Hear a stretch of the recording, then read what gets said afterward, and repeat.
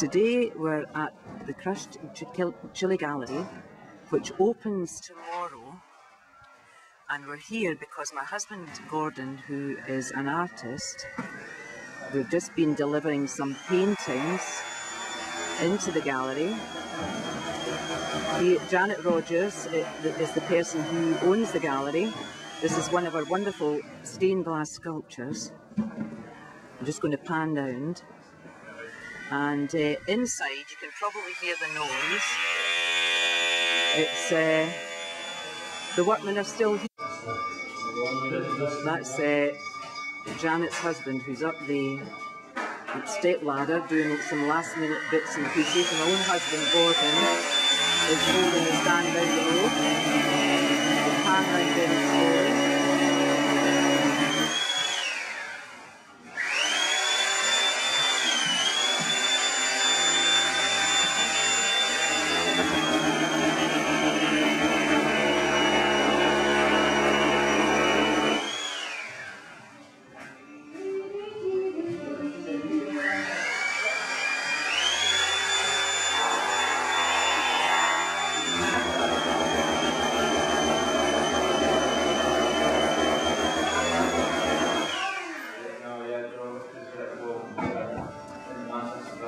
So here's the sign, which will be out tomorrow when there's the grand opening.